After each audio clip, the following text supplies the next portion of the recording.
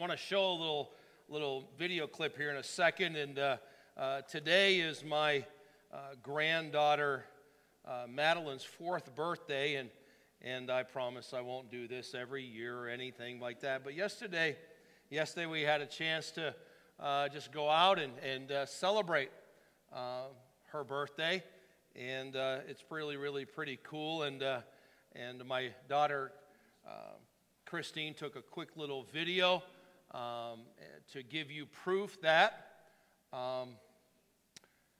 athletic ability does skip a generation, but it can show up if you just wait long enough. So go ahead and show that little clip, would you guys? And you put your hand. No. Put the ball in the air. Like that. Put it up. No. It's okay. Put the ball in the other hand. Grab the ball. Good girl. Throw it to Go like that. Whoa. Excellent. Way to go. Oh, catch it with the glove. Catch it with the very glove. soft ball, I promise. Don't hit my glove. Because I'm not very accurate. So. Way to go, Maddie. Oh, my glove is Gigi. Of course, the dog. Oh, Grandpa. See the laugh when I missed it. Gigi. That's great. It's the best. It's the best. Way to go. Good girl. Sit. Go back to your spot. Go back over there. Go back. Okay, get my glove. Way to go, Maddie. Good girl, Maddie. Oh, almost. She has an arm like her grandma. Look at what color. My glove's black, just like yours. Here you go. Hit it. Oh, why not throw it? Wait it. Oh, you had it. Almost You had had it. Take 3 steps back. 1, 2, 3. She can't catch. Go ahead. Just like Take her 3 steps back. grandfather. 1, 2, 3. Very good. Throw. Stay right there and throw. Way to go, man. Good job, big girl. Oh, almost. Grandpa, you got to throw better. Now. Bad throw, Grandpa. Way to go, Maddie. Good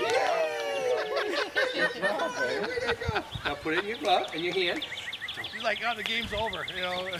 Very good. You throw better than your mommy already. Mommy throws really good when she doesn't do a double arm. Here you go. You go play catch with your mommy, your daddy. Oh, Grandma. Thank you, guys. Here you go. So, happy birthday, Madeline.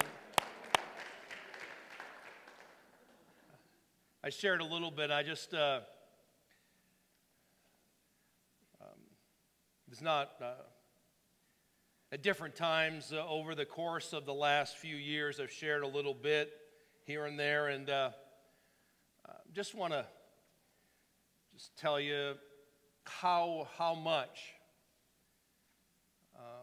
4 years ago meant to Cheryl and Mark Brown as parents, and of course now grandparents. But you know, we lost our daughter, our oldest daughter, as most all of you know, and we lost our daughter in a way that's very difficult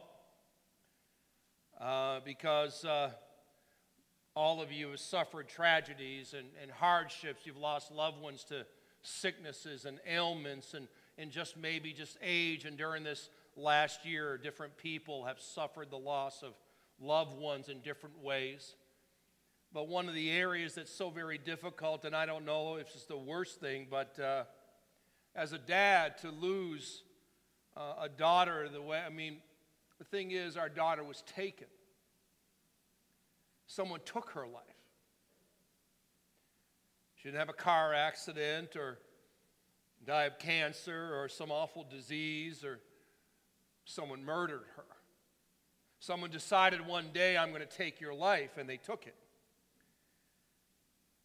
And that's the hard part.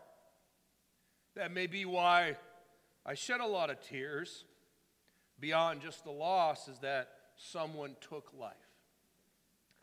But on March 7th, 2017, less than 2 months after someone took life, my daughter Kathleen gave life. She gave birth to a beautiful daughter. And I know that she didn't, I would never put that on her, but I just say, if Madeline ever hears this, oh, Maddie, you are extra special in a lot of ways because God ordained to bring you and bring life after someone took life to our family. And when you see God, of course, orchestrate all of that, Kathleen, how God orchestrated everything so that you would be pregnant.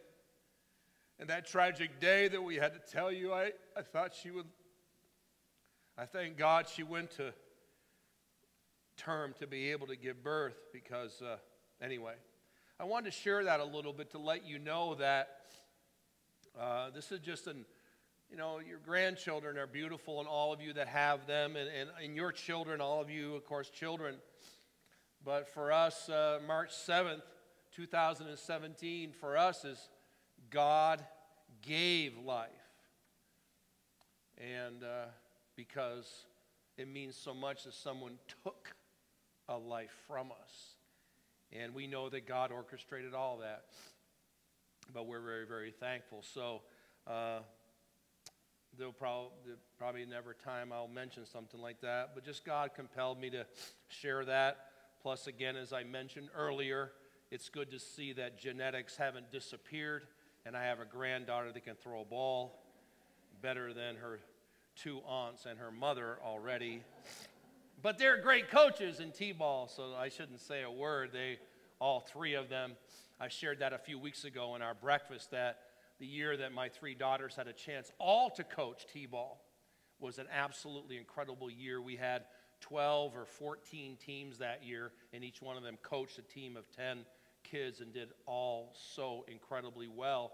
And, of course, then they came to help me in coach pitch and let me know how bad of a coach I was and asked me why I was doing half the things that I was doing. Dad, don't do that. Dad, don't do that. Dad, you're nuts. Dad, you're getting the kids upset. So I stepped back and let my three daughters coach the coach pitch team, and they let me pitch to the kids, and that was it. Because as a pitcher, I'm very talented in letting other people hit the ball, and it